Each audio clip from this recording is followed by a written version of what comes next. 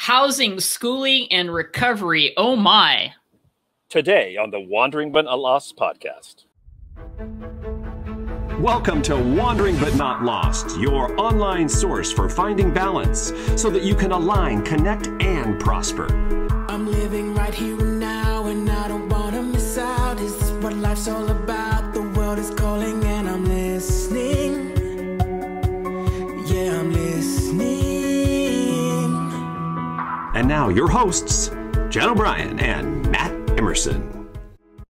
You have clicked on the Wandering But Not Lost podcast where real estate and reality meet. This is episode 128. You can find all of our show notes over at wbnlpodcast.com. Jen O'Brien, here we are. 4.2 million corona cases in the United States. And you know what? What percentage of them are in the state of Florida? I ask. A whole heck of a lot. Let me just tell you that. But you know what I have to say? You're still there. Go USA. When we do something, we go big. We do.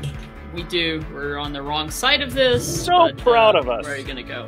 Exactly. Well, that's what Matt and I were discussing, like what to talk about here in our episode today. And I do my best to focus on the positives, but boy, we're going to have a little bit of that theme throughout about how do you let go of the negative thoughts and just focus on what's positive. So we've got some things to discuss around housing, because if you are watching any of the reports, anything from Inman to CNBC to just everyone, it seems like the powers that be, the experts, the so-called economic experts, are surprised that housing is really currently boosting up the economy a bit. And we're going to get into why.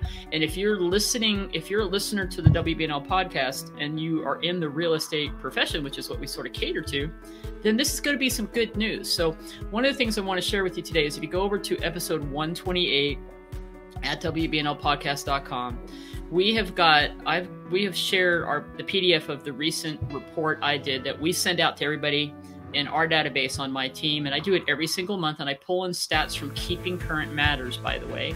KeepingCurrentMatters.com. I highly recommend that you go check those guys out.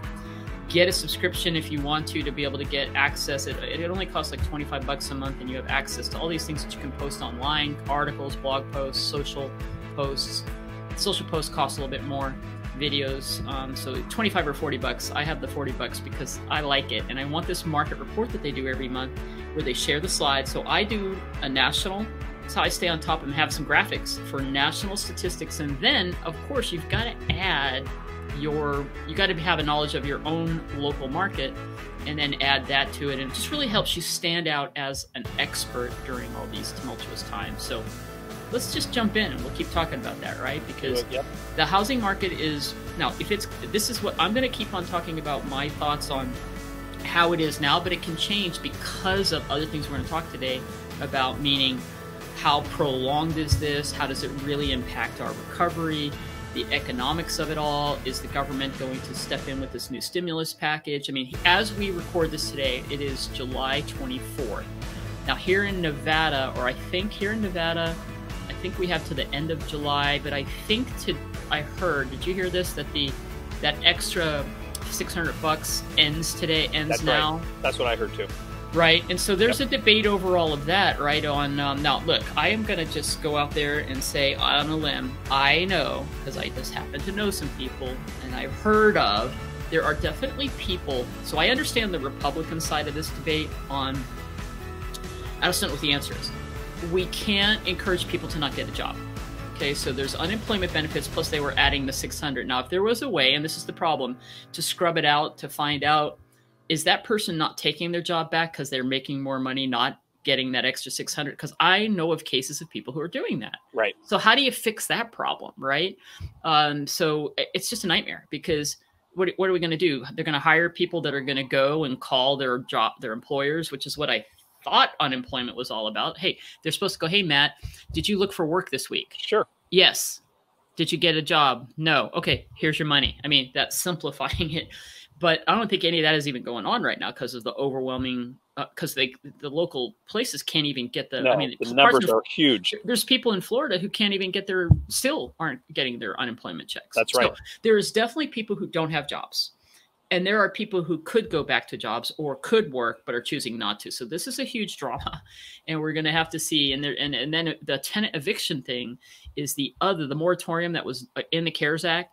That's ending. That one is the most scariest to me. And I am really concerned about that. So if we record this, we're going to see what happens, because I don't think landlords are thinking this through 100%. They're thinking about me and my 5 properties, and one of them hasn't been, making the payments. And if I can't get them to work it out, I'm going to evict them or start that process. Now I think it's going to get more complicated than that. But can you imagine if there's in one area, 1,000 landlords who now say, boom, you're all evicted. Now there's going to be all these empty properties, but who's going to rent them?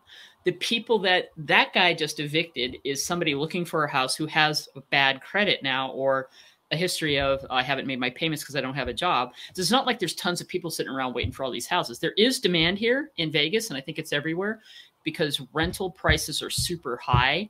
I've been helping some people right now, and there's always multiple applications on a property. So there'll be a little bit of a, hey, here's 100 homes now that are available, and they'll get filled up. But I think it's going to cause the prices to come down a little bit, and it's going to cause a bigger problem. Not to say what happens to all the people who can't get into a place to live. Yeah, that's really the key, right?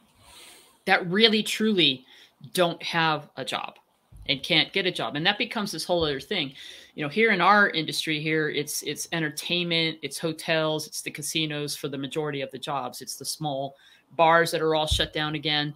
So let me jump into it's even sports in Vegas, which actually is all shut down too. So it's like everything. How about Major League Baseball? Right. There were 2 games last night. Now, how weird was that? Did you watch any of the? I didn't see it live, but I watched some things this morning, and it was just so weird. I think everybody's excited that as a sports fan to go, okay, it's baseball, but it was like they were having a scrimmage match. There's nobody in the stands. It's nowhere near the same thing. They're going to try to put in different, but it's interesting. We're all making these adjustments, but I think it's better than nothing. I think people that are avid sports fans were like, oh my God, it's great. As long as we're seeing it. Like, I have to tell you, I'm so excited about hockey starting. So July 31st is going to be the first exhibition game for the Golden Knights. And then they're starting the Stanley Cup round robin in 2. So Vegas Vegas was up for running for the Western, and they were like, no, we're out. And so Canada is hosting all the teams, not America. Did you happen to see, there was a graph that came out just the other day that I saw somewhere, I don't even know where I saw it now, that compared the Canadian virus curve and flattening over America. I didn't see it. Absolutely astonishing how they are. And now granted, America is a lot larger population-wise, but the percentage difference was just unreal. Well, they barely even blipped. It's like they almost immediately plateaued. I like the graphs that are corrected and adjusted for the percentage of population, because that's the fairest way to look at it. I agree. Of course, if we have more people than that country, then of course we're going to have more cases. Well, it's the same way when you look at state-by-state comparisons in the United States. You know what I mean? When you look at the spikes and everything, and you're like, oh my God, California and New York have got over 400,000 cases or whatever it is now. It is over 400,000. In comparison to Montana, it's. But I got to say, the sports thing coming back, hockey, baseball, it's going to help. It's going to help in a way of having people have something else to look forward to, because that is starting to build up in a lot of people, right? Yeah. A sense as long as the players can remain COVID free, and that's the thing. They already had a couple players in baseball I saw that. Yeah, they had to pull somebody from the roster. So now, what's the protocol going to be? I had read that all of the NBA games are going to be played down at the wonderful world of sports down at Disney World, and they have had these athletes quarantined for a long time. And so far, the NBA players are coming out where there's been no one catching COVID, because I guess the protocols in place are really, really good. But we'll see what happens, because that could just. But here's the thing. But think about this: what happens if? So much can happen during a season where if half a team gets sick and they can't even play anymore, then a team is out. You know what I mean? It's going to be we're just in the middle of history. And sometimes, if you put it into perspective, everybody wants to predict this or that. We're actually talking about that today. All we can do is look at what are the facts today. That's right. And then look at them every day, because so many things, to your point, can change everything in the behaviors. But it seems as a country, it just takes us forever right now to make the pivots and the adjustments. So we've got and I think that the movement that's happening, because we're going to talk about schooling a little bit, is very grassroots, is that people are just figuring out what they have to do, because they can't rely on, depending on where they are in the country, the powers that be, the leadership to help them, to support them. So, and it's very interesting. So let's just talk briefly here about what's the positives if you're in the real estate business, and what's driving national statistics. So again, go get the show notes at episode 128 at WBNL Podcast, and you can get all these slides and use them for yourself. And they're from Keeping Current Matters, and you can find some free stuff over there as well. So first and foremost, what's driving the housing market, and still nationally, I have some great stats in here showing that we are down overall when you compare like about 20% across the nation in sales compared to, and I have, these stats are for June. So June of last year, we're down 20%. Okay, so that's something. However, when we've also been tracking weekly here with our good friend, thanks to David Squire, our good friend David Squire, we get the weekly stats. We are back up to first quarter kind of numbers, and we've been that way for quite a while. And here's why. Mortgage rates, first and foremost, under 3%. That happened a week or two ago. First time in 50 years, it's 2.93% for people who have good credit and all that. That's just nuts. No, it's crazy. The first house I bought was 8.5% interest rate. Right. And that was in 1992. Okay. So 3%. Or go back to that. Go back to the 80s when it was 18%. I know. Right, exactly. I know people listening saying that. Yeah. So what's causing the housing market to be strong right now? Now, yes, 20% down for those of you that are like, well, it's not as good as it was last year. Okay, whatever. It's still strong. There are people out buying, and here's why: prices are staying stable. They're not going down. Everybody predicted, oh my God, the market's going to fall and we're going to have another. No, we're not, because there's no inventory. It's very low inventory across the country because for a lot of reasons. Sellers are not wondering whether or not they should sell. People are sitting on the sidelines, but people still need to buy and sell houses. So that's why our team is busier than we have ever been. Everybody's got tons of business going on. And it's because you just have to adjust and have conversations with people, because there's a lot of people in our team right now, if we're a little microcosm of some older folks, some of our clients who are retired have decided they retired to Vegas, but they've now decided because of this, they're going to move closer to their families. Right. So somebody's going back to Iowa, somebody's going back to Connecticut. They're not in a rush to sell their house. They bought it maybe for cash, but they're going to go buy another house, and they're making a major decision in their life. Okay. And that's what's happening. Other indications are people are leaving the cities, because now, high rises, all that, people don't want to live in the cities. Remember, years ago, it was like a move to the cities. It's going to be the whole live, work, play. That's changing now. This is making people realize that maybe I can get a job where I'm more remote. I want to feel safer. I'm going to go find a house where I can have these zones. We've talked about it on the podcast. If I'm going to go buy a house because it's 3% interest, maybe I sell this one and I go look for exactly what I could live in. If this goes on another year or two, or another virus comes by, I could live in a house that I could feel comfortable in, that I could go outside and I would be okay and not feel like I have cabin fever because I'm in a tiny little place that, so they're even talking about how for years it's been the open floor plans, that what people want now are more private spaces, right?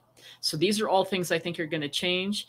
So as long as there's a demand, the interest rates stay low, and people are not all putting their houses on the market, we're going to keep seeing some appreciation. So there's a great chart in here that you'll see if you take a look at our notes, that are everybody from Fannie, Freddie to, let me just look at it really quick and tell you some of these numbers. The projection of, there's only one, and I think it's coming from CoreLogic, that is predicting at the end of the year 2020 there'll be an overall decline in appreciation, but everybody else is in the green, or it's in the orange in this chart, which means stay steady, like Fannie and Freddie and so on. But everybody is somewhere between 2% to 4% appreciation because of these conditions. And now that'll change if the conditions change. So I was just going to say that's all. Right. That's all, and that is, like we already said, is a day by day thing. So 2020, it's got 2020, 2021, and 2022. These are their people in these different industries inside of these institutions making their projections that they then share with their stockholders and all that. So yeah, listings are down 20%. Pending sales were up month over month. We totally have been seeing that as we all kind of shut down March-ish for most of the stay-at-home orders, and now we're into July. We've seen a steady increase in sales and a consistent amount of listings in the state of Nevada or in Vegas. So some charts to show that, like, showings nationally are up 21%. So there's a chart in here through showing time and some other data that says 21% uptick in showings because of that are either virtual or people actually physically going out. So buyers want to buy because the interest rates are low. And the last little piece on housing here is to discuss, is there going to be an impending short sale and foreclosure market? Well, I've been talking to a lot of different people. This is an area that I was, wrote courses on in the day.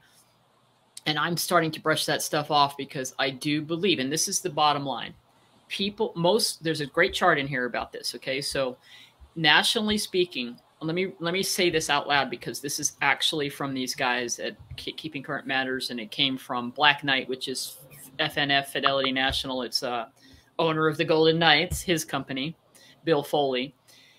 Here's a quote from Black Knight, which is his parent company. The high level of equity provides options for homeowners, policymakers, mortgage investors, and services in helping to avoid downstream foreclosure activity and default-related losses. So we've been saying this on the podcast. Majority of people in the country have equity in their houses unless they just purchased last month. That's right. Last year, and compounded with that, they did very low down payment. So the perfect storm for people that are going to be in the foreclosure / short sale hurt, which I predict could get to about 20% of the market here based on Nevada's economy. Okay. And what I'm looking at because of our higher, we'll get to that in a second. I'm concerned, and I talked to a short sale specialist, a guy who was in the day doing this, and he does them now. And right now in Clark County, Las Vegas, it's only short sales are only 2% of the overall sales. 2%. It's been like that for quite a while. Yeah, there's always a few people in there that have issues, right? I think that could grow, and so does he. And he thinks within 3 months he's going to start to see, because he's already getting phone calls from people. And they're the people who just bought a house recently, didn't have a lot of money down, and they don't have a job. All right. So right now, the stat says of all active forbearances, so this is important, which are past due on their mortgage payment, 77% have at least 20% equity in their house. So of all the forbearances in the country, and there's a lot of them, people that lost their jobs because we do have 11.1% as of the last time they put the monthly stats out for June, 11.1% national unemployment. That number, by the way, is 15% here in Nevada. There's still people that have equity. But however, I'm going to keep on predicting 15, 20% is going to be within, I think, 6 months because of the CARES Act. And we have to see what the government's going to do, right? The CARES Act has a provision in it. If the person's home that owns their home is Fannie or Freddie or VA backed, government backed, they have 6 months of forbearance. They can apply for an additional 6 months, of forbearance. So now somebody could potentially, but they have to show hardship, and I'm sure they have to. This is where their banks are going to come in and say, you're going to have to. We've been so crazy right now in COVID. It's like, okay, we're going to work it out with you. But if it continues on, this is where the banks are going to start going, all right, we got to have some paperwork here to show that you really have that, right? It's going to be a nightmare, to be honest. But I remember when back the fact of the matter is most people are going to be able to prove that they do have a hardship. That's correct. So the short sale, in the short sale craziness, the banks were so inundated that it just took forever. So people lived in their homes for 1 to 2 years here in Nevada. Remember, Vegas was really a hot spot for this, and so was Florida. There was parts of California where short sales were huge. Yep. But here's the thing, and I'm talking to people saying, look, there's people who are in homes right now that live through that, and they know. And so here's the deal. If I've lost my job and I have my mortgage, and I have whatever else is going on in my world, and I can't pay that mortgage, and I work this out, I can't just sell my. So I'm saying people are going to sell their house and get their equity out. But here's the problem: where are they going to go? They have to go somewhere and make a payment to a rental now.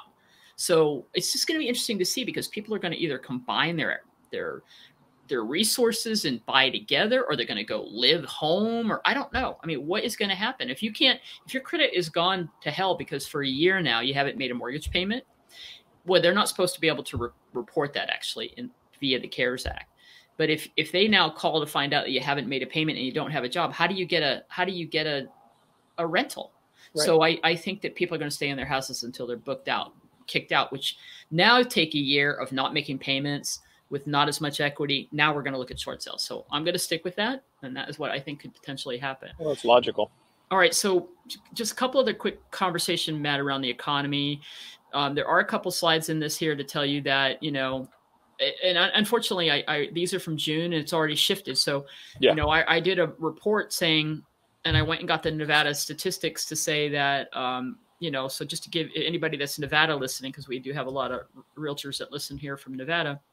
There's a great chart in here showing the unemployment, how it went to a high of, we were the highest in the country for a minute there in the March-April timeframe, 28.2% in April. It went down to 25.3% in May, and it dropped to 15% in June because when they opened up the casinos and all the bars and everything in phase 2, 75,000 people got their jobs back. Okay. Now, in the last 2 days, Matt, in the last 2 days, the news here in Clark County in Nevada, Las Vegas area has been how casino after casino is announcing not just furloughs, permanent layoffs. So I predict that 15% is going to bounce up in July. Now we're going to have this whole, and so each area of the country has its story, and you have to know it.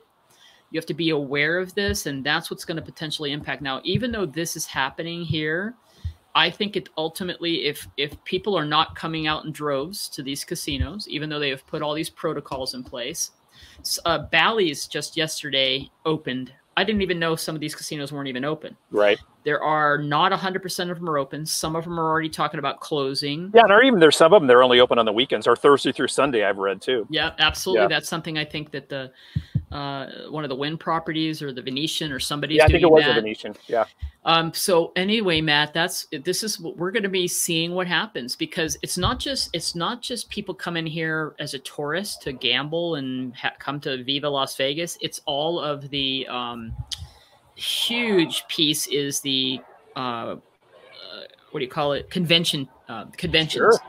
And conventions aren't going to be happening in sports. No, We've got the Raiders. The Raiders are supposed to start open. They built this beautiful stadium. Is any going to be in it? I mean, there's going to be so many billions of dollars lost here in this economy. The projection here for Vegas is it could be 2 to 5 years to get back to where it should be. If it goes on for another year, it's going to be like a 3 to 5 year recovery for the economy here, which then impacts all these jobs, which will have an impact on housing.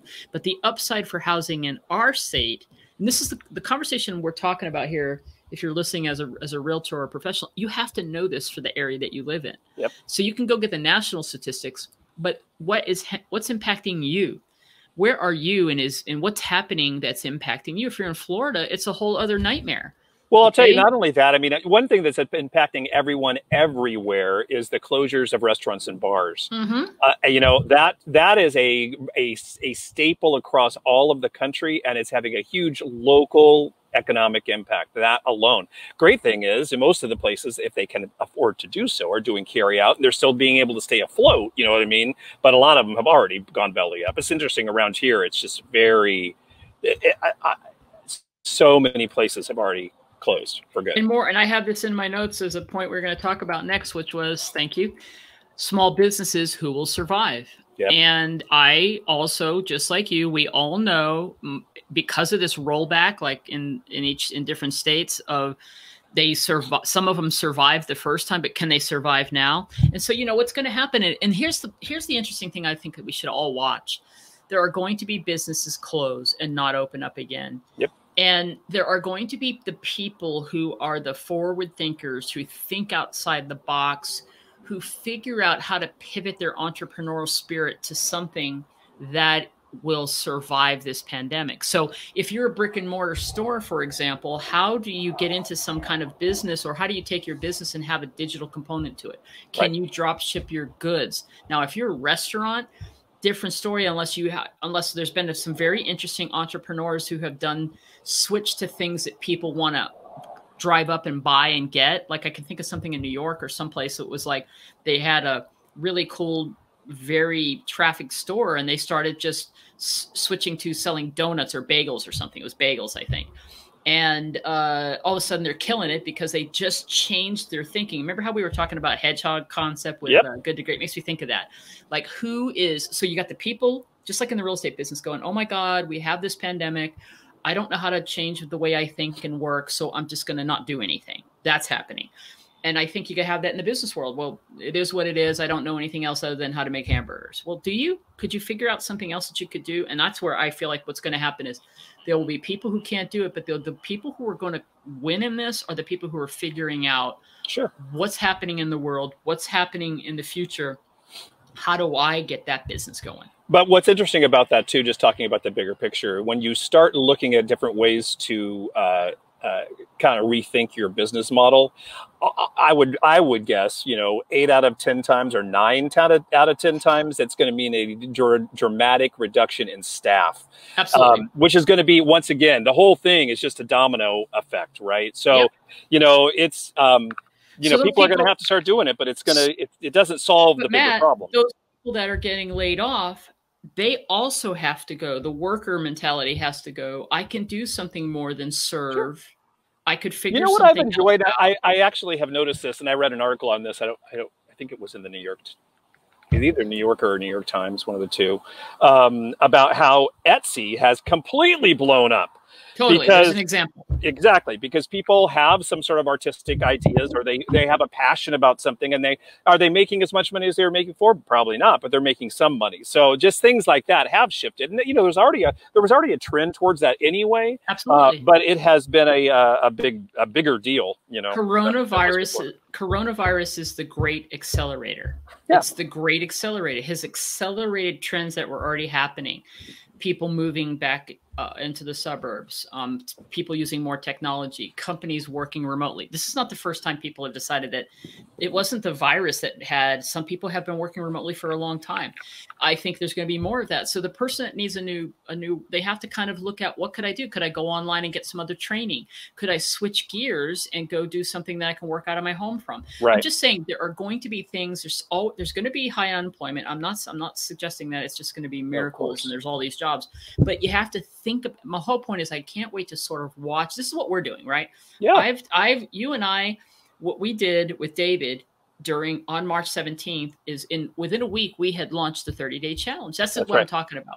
We got our minds together and we're like, let's get everybody motivated, which has been the catalyst for a lot of things to happen behind the scenes. But what it's happened is Matt and David and I are focused on, taking our WBNL coaching digital content to a new level and using the power of Zoom to do a group coaching thing that we're calling Elevate. More of all of this, it's just been a little slow getting it all going because we all are making adjustments in our lives and yes, we are figuring things out and getting it going. But we've been working diligently on our new platform, and we were hoping to get it in June, July, but it looks like an August launch, and just more to follow. We're going to get the word out and let you know what we're doing because we've figured out how to adjust and adapt. We already had a platform, but we're going to a better platform, and then it's going to be really good to go. The last thing on the economy, and we talk about schools as we finish up today's episode, is the last couple months with the predictions of the virus getting under control. Everybody was projecting, most economists were projecting a V-shaped economy. So we dip down, and as long as everything is under control with the virus and people go back to work and people start spending again, we discovered we had a little of that, but now not so much. So now we're looking at more like a U shape. That's right. Or maybe worse. It just depends on how long. And so that's up in the air now too. And again, it's like we can say this is what it looks like today, but if all of a sudden it's kind of scary when you think about what's going on right now. And then all the medical experts are saying it's going to get worse. Like it's going to get worse in the fall and the winter. I'm like, really? It's going to get worse? What? Like have you read some of these predictions? Like Sure. it's not going to be over until 75% of the population has been exposed. Yeah. Or you know what's interesting? You know what's interesting though? I think there is finally a lot of the people that were naysayers on masks and naysayers on and just almost like on the pandemic in general are starting to come around. Now, granted, 4 months late, which we could have flattened a long time ago if everyone would have. But I mean, just in the last week, the shift to masks are patriotic. Hello, you know what I mean? It's a big deal. I'm going to tell you, last was on that train, right? Yeah, last time, and that's what a leader needs to do, right? So last week when we talked, I was talking about all the counties here in Southwest Florida. Every single one of them turned down masks, a mask mandate. In just this last week, 2 of those counties have reversed their idea and have put mask orders in place. And so here's the deal: it's a shifting thing. So we might be able to get this a little bit more under control if everyone just gets on the bandwagon from the health authorities and experts. I think it's going to take leadership, but I also think it's going to take people making decisions. It's both. It's a combination. Right? And just saying, we need to get through this, or do you just want to have this go on and on? But the problem really truly was, and still is to a certain degree, that the leaders were saying one thing, and the people that believed those particular leaders followed their lead. So, you know what I mean? Now that things will change, maybe it will start to, there's going to be people that are anti-mask no matter what. Fine, that's fine. But the percentage of those people is going to go way, way down. As Florida governor said, let's wear masks yet? Well, everyone but him. Okay, of course I not. think he would do it because Trump just did it. You know why he might start doing that? Because his approval rating just went way into the tank in the last 2 days. So thank you very much. Mostly because of schools. So let's switch to that. Thank you. So schooling. So why don't you start this discussion, and then I want to share a little bit about this whole idea of pandemic pause. I've been doing some research because I'm trying to help from my perspective, I've talked about my little 6.5-year-old great nephew who I watch on Saturdays, and here, just like you said, in California, we're going right now. It's been Nevada and California are both saying end of the year it's online. Right. So what do you know? And your wife is a teacher, 4th grade teacher. So why don't you start this discussion? Yeah, just the whole school thing. It's just like reopening the country. Everybody understands that. Yes, we want schools to reopen. I mean, that's just logical. Yes, you want your kids to have interaction. You want them to have the socialization. You want to have the hands-on learning. You want all of that. But like I said last week, we need to not look at this as, a sprint. This is more of a marathon. So let's ease it down a little bit and take it down a notch. Everything I've heard over the last month about schools reopening has been the reopening with zero planning about how that's going to happen and what's going to be and what is going to happen when that all takes place. Everything that you hear online, on the news, anywhere you are talking about it with people, it all revolves around how kids are going to be hurt if they don't go back to school. That's all fine and good. And like I once again, like I said last week, I think that there's probably long-term effects that will happen if it goes on for years. But I think we can all push it back a few more months and figure out the right way to do it in order for everyone to be safe. Yeah. But what you're not hearing about, and this is really infuriating to me, is the health and well-being of the teachers, the principals, the nurses, the cafeteria people, the custodials, all the people that actually help to make it all work. And what about the jobs? Those not the teachers maybe are going to get paid, but what about all the people that support us? So on top of all of that, the thing that has become really, really glaring to me, and this is the problem that we need to look at as a nation, because other countries have figured this out. We do not. It's become the pinpoint of a school being daycare for your kid is becoming extremely obvious. Yeah. And I'm not saying that it isn't, because people need both people in both spouses to work in most families to be able to survive in this economy and in this environment, right?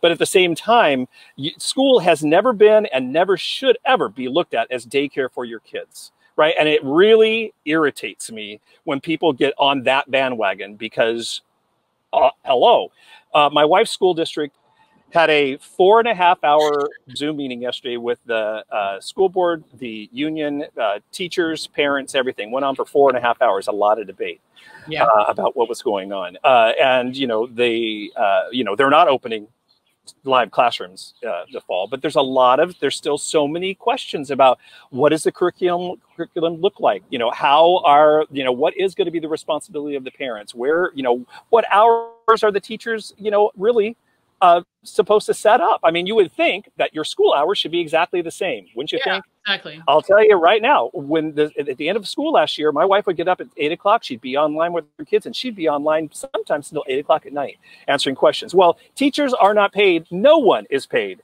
to be able to answer questions about school for 12 plus hours a day. It's absolutely ridiculous, right?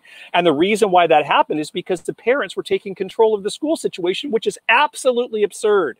They are not in charge of the schools. The school is in charge of the schools. What did that look like? I don't understand that.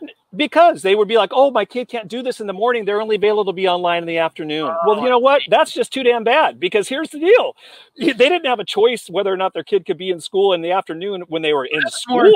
When I am available to have exactly. So here's the deal. Everyone just, and I'm not saying there are, and you're going to talk about it in just a minute regarding these pods. There are solutions around this, but everyone needs to stop thinking just about me, and needs to think about how we can be better for the whole system and for everyone involved, because that at the end of the day is all that's going to work. Because I'm going to tell you something. You go back into school and all the teachers get sick. Some of them die. There are going to be no schools and no teachers. So I know that's a dramatic statement, but at the same time, that's where we were headed if all these schools were going to open right back on up. Right on. I totally hear you. So that's my soapbox. And let alone the whole different medical data about kids are not carriers. Or the kids aren't carriers. That is the most absurd thing I've ever heard in my entire life. As many kids who've been sick. And so I'm like, really? I mean, really? You want to go ahead and put not just the kids' lives in danger, but to your point, every other adult that they're around? Yeah. So like I said, and you can take over now, because you have actually heard of some solutions. That's the point.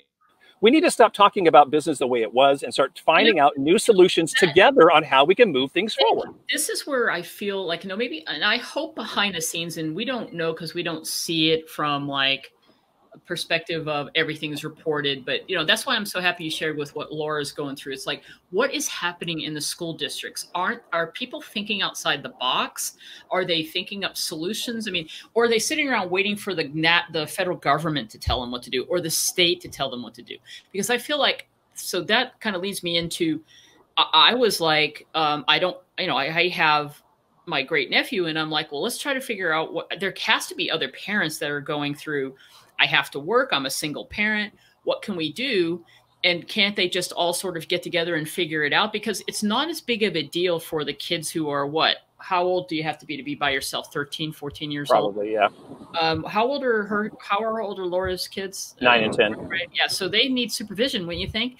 Yeah. Mom and dad can't go to work and let a 9 and 10-year-old run around in the house and that they're going to sit and follow this be the daycare, right? The teachers, the daycare, when they're in the room with them. That's exactly what has been happening, because the parent can feel safe and secure that their kid is being taken care of while they're and supervised, and they're learning, hopefully, and all of that, right? And it gets converted into what you're talking about. Right. And I think people are now people realized back when this first happened, oh my God, the teachers have to do a lot of stuff here. Yep. Because I know how hard it is to manage my kid. Sure. To sit down, because I think the teacher's better at getting the kids to do stuff, because most of these kids don't have any structure in their families anyway. You know what I mean? Not all parents are good at saying, okay, put the games away, we're going to actually go do this, learning experience. Well, if you think about it, during the 12 years of schooling, a teacher is around their kids more than you're around your kids. Absolutely. And it's always about structure. It's about structure, and it's about a schedule, and about where you have to be. And there are some people that raise their kids that way in their home. And then, Sure. Very interesting. So what I found, I did a little Googling, and I started seeing some articles that have popped up about pandemic pods. And I'm like, and micro schooling. And I'm like, what's this? So it is a total grassroots efforts. It's these people that have just said, all right, we got to figure this out. And so, and it's growing quickly. And if you have listening and you haven't heard about this, I'm sure you have, because if you have school kids, you've probably been figuring out what the hell am I going to do? And so I already found 3 Facebook groups that are right here in Vegas and Henderson, where they're trying to connect people and saying, how do we all help each other out? How do we, like, who has a house that can take the kids on this day? Like small pods of kids, right? And with an adult. So it's even starting with an adult to finding people that are like, not like nannies, but it's sort of like a whole new service that could be coming out of this. So maybe people who are retired teachers, or people who know how to have that background, or they've been nannies, or they've been teachers' aides or mentors or something, potentially families getting together to hire somebody jointly to be the one who supervises the kids so they can get this stuff done. All kinds of things, all the way to homeschooling. There's always been a percentage of homeschooling, but that's not the solution for the people who need homeschooling is a choice, right? Homeschooling is not a choice if the parent is a single parent or both parents have to work to be able to pay the bills.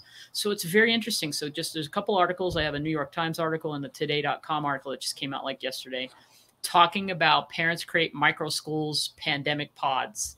And I just think it's intriguing because it's grassroots effort. People are going to have to take charge of this because it's great. I think that is an interesting solution, as long as in those pods they are practicing social distancing, wearing masks, and doing all the things. You know what I mean? It goes back to the whole thing, because if everyone just started doing that and it was willy-nilly, we would see another spike. I think the smart way they're going to do it's not like there's going to be some house or some place with a room with 30 kids in it. No, it'll be like 4 or 5 kids. I think it's 3 kids. It's like, here's 5 people that are getting together. I have 3 kids. You have 3 kids. You know, our kids play together.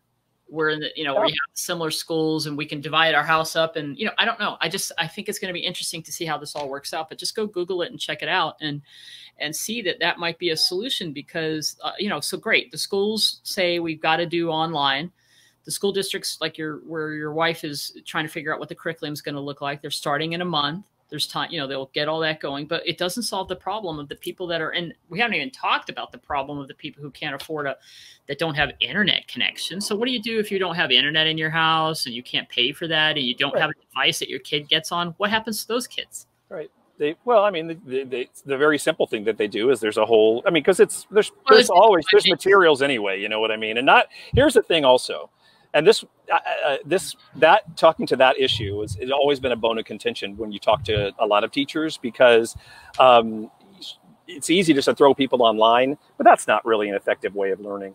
It has proven not to be an effective way of learning. You know what I mean? Just giving them an online assignment, especially younger kids. You know what I'm saying? So, there's still a lot of material that can get to kids where they can actually learn, and just even by reading, to keep people stretching along. I just think that haste makes waste, right?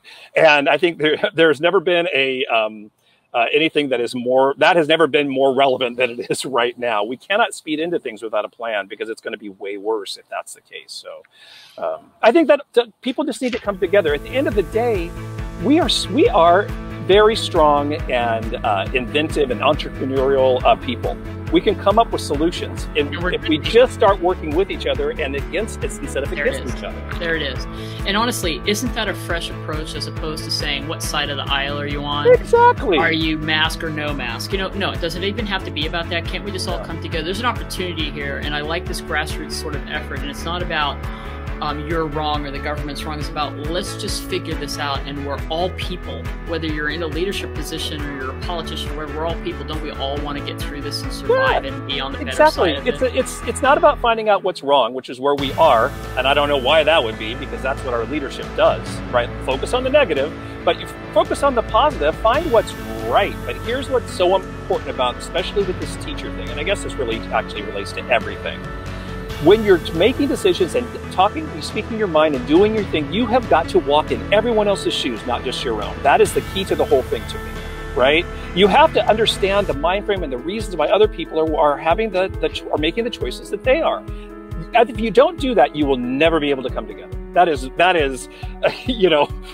just negotiation 101. Right? And it's about being able to see the other side and not shutting down to your right and they're wrong. And it's asking a lot. But you know what? Maybe this is all about what we're going through. Is major crisis brings the good and the bad out in people, for sure, depending on who you are, and no doubt the extremes. Okay, so we want to work on this together. So anyway, thanks for listening to our maybe, I don't know if you're listening, this is a very timely discussion. So as we record this, it's July 24th. A couple months from now, if you come across this episode, it'd be interesting to go, wow, they were either right on, or wow, they didn't see what was coming. And that's what's kind of interesting, because we are living in a major thing. Years from now, they'll come back and the people will be studying what we're living through, which is very intriguing. Or don't wait 2 months. Check back in next week, because I'm telling you right now, there has been so much happened in the last 7 days since our last podcast. You know what I mean? And no doubt even next week it's going to be extremely different than it is right now. Well, in the coming weeks here, we're going to be sharing ideas of things that are working. like what's working in our real estate business, and that's right. I want to be able to share a couple ideas with you on that. I think I'm going to come back and have a good conversation around taking what I just shared today and how to put this into a very easy connection, because we're having success with this hyperlocal newsletter that I have been talking about for years on the podcast, and I think that should be our topic. I think that's a great idea. And I'll be happy to share what it is we do and some success stories around that in our team, because everybody always says they're going to do it and they don't do it. We've found a way to do it, and now we're sharing it, and it's getting out to our database, which then we're getting some responses, and it's led to some business just because we send it around. That's cool. Well, good stuff as always, Jan O'Brien. Remember, everyone, you can go over to the show notes over at WBNOpodcast.com, episode 128, and get all the great information and links that Jan talked about today over there. And just, change your mind frame just a little bit. As always, we say that all the time. Let go of the negative, work on the positives, and be forever wandering but not lost. There it is. You're listening to the Wandering But Not Lost podcast, where real estate and reality meet. Join us and subscribe on Apple Podcasts, Stitcher, Spotify, iHeartRadio, Google Play, and now on YouTube.